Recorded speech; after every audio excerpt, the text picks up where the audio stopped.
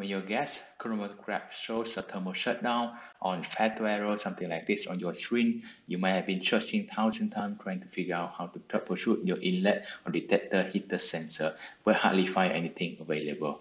In this video, I'm going to show you exactly how to do that in just 10 minutes. Let's start right away. Hi there, if you're first time to my channel, my name is Peter Tron.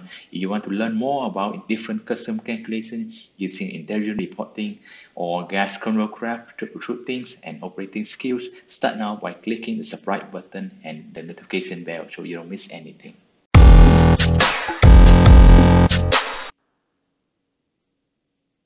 So let's first start with the tools that we need. We need to have a simple multimeter like this, and make sure that you switch your multimeter to resistance mode with the omega symbol here, and then touch the two measurement pins together. Make sure that you get 0 ohm on top here.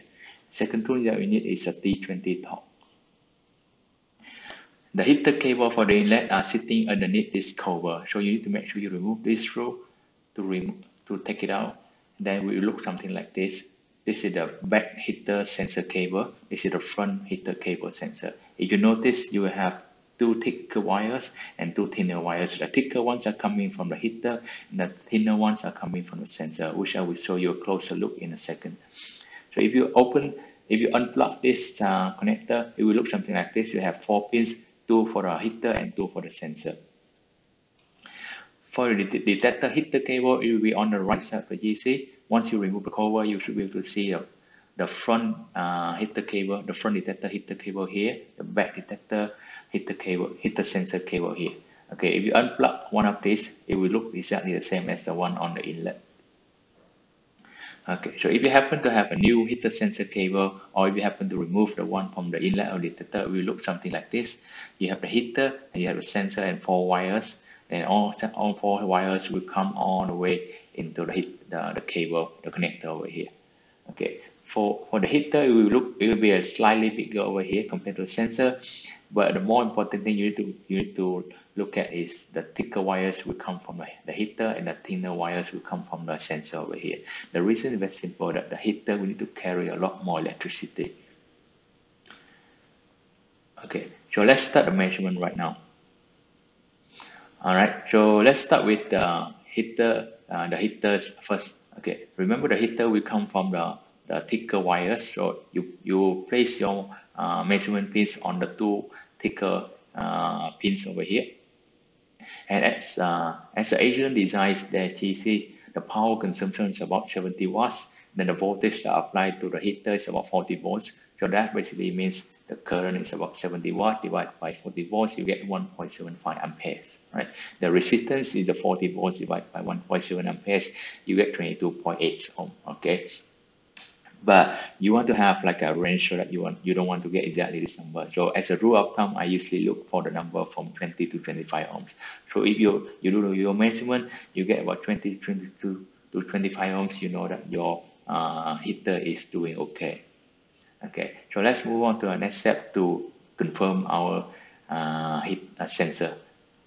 Okay, for either the inlet or the detector, Agilent uses PT100 as a sensor. Okay, so what does it mean by PT100? It's a type of sensor where you have 100 ohms at 0 Celsius degrees. Okay, but for every Celsius degrees, the ohm value will increase by 0.38. Okay, this is a rate. All right, so in this example, you see if I'm measuring the 2 thinner wires over here, then I'm getting about 110.8. So let's do some calculation here. 110.8 ohms. So that is 10.8 on top of the 100 ohms, right? So the rate is 0.38. So that will give you 28.4 degrees on top. So that basically means that this number makes very good sense with the room temperature that you have. So if you cool down your GC completely and you let it sit there, and then you measure the resistance, you should be able to get about 110 ohm. So as a rule of thumb, again, I don't look for this exact number here, but I will look for something close to 110. So it's depending on the temperature in your lab, it may range something like 109, 108, something like that, until maybe probably 110, 112 or something like that. Okay, so those are the 2 simple measurements that you can perform easily with your multimeter to confirm your heater and sensor whether they're working or not. All right, so I hope you enjoy this quick video, and if you have any questions, please let me know in the comment below, and don't forget to hit the subscribe button. Okay, thank you for watching, and I'll see you in next video.